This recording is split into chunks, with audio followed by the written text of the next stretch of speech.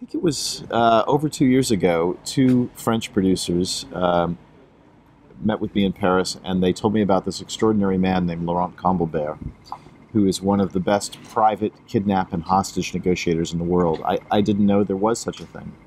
And it turns out there are tens of thousands of these that go on all over the planet every year. And they are typically resolved within 48 hours. They're life and death situations.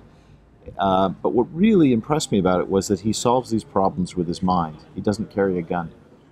And that the way you solve these problems, the way you save people's lives, is by understanding your adversary better than he understands himself. So typically they'll ask for things you cannot give them. $5 million, the release of 10 terrorists or something. That's not going to happen. And I'd always wondered, well, how do they reach these people? And so this show sort of captures that through the character that Luc plays, Eric Beaumont. And you learn a little bit about how you manipulate is the word I would use. Laurent doesn't use that word. Influence is the word he likes. But how you manipulate people, how you get them to trust you, and how you realize you can't give them what they want, but you can give them what they need.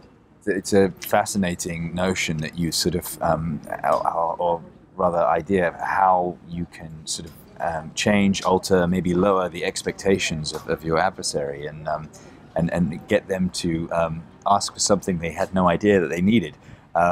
So yeah, absolutely, it's a fascinating, and Laurent is a fascinating man, and the character is inspired by him for sure. So it's, I mean, an amazing sort of creature, I think.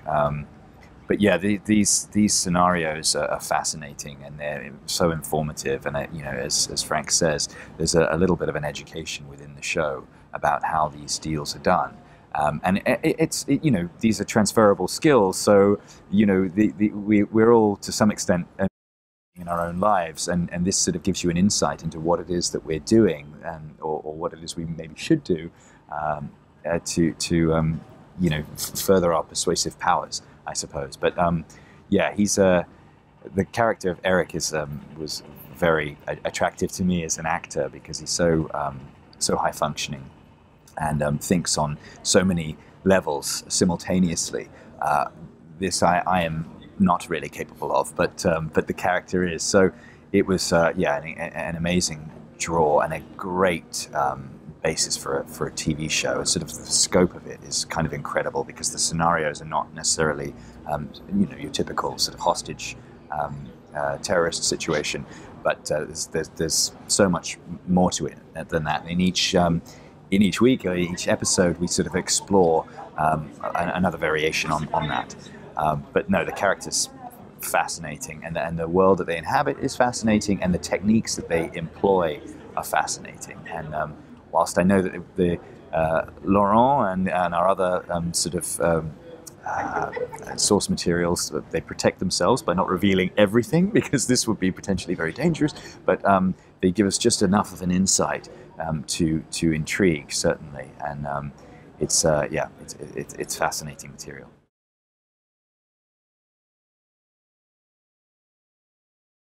We try to use as much of it as we can. And actually, the hardest part about developing the show is figuring out how do you make it a TV series, because you can't just have Eric on the phone talking to somebody as a negotiation every week. That wouldn't make a drama. So the format of the show is that there's a crisis every week. A demand is made, which requires a negotiation, and Eric and his team are called in. But then in order to conclude the negotiation, there's a mystery they have to solve. And that's what makes it an episodic TV drama. So in the course of solving that mystery, in the course of that negotiation, we use as many of the real-life strategies and tactics that Laurent and his partner Marwan have defined really clearly. They have a huge body of work, and we've seen it all. For me, the more of their real tactics and strategies we employ, the more satisfying the story is. I spoke to the real McCoy.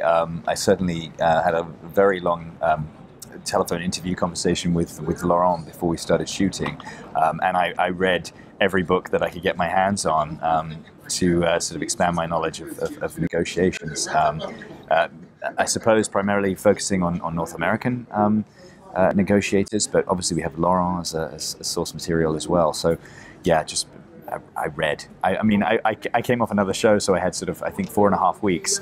And I'm a slow reader, but I read into the night to get as much into my mind as I possibly could. But it's an ongoing process, and I'm learning from the scripts themselves, and then of course fortunately we have Laurent as a sort of a consultant, I suppose, on the show, and so I'm able to tap him for more information as well. But yeah, and yeah, it's so yes, as much research as possible, but also I trust the production company because the production rather, because these are very. I mean, obviously, I think you used the word escalation earlier, which I think is perfect.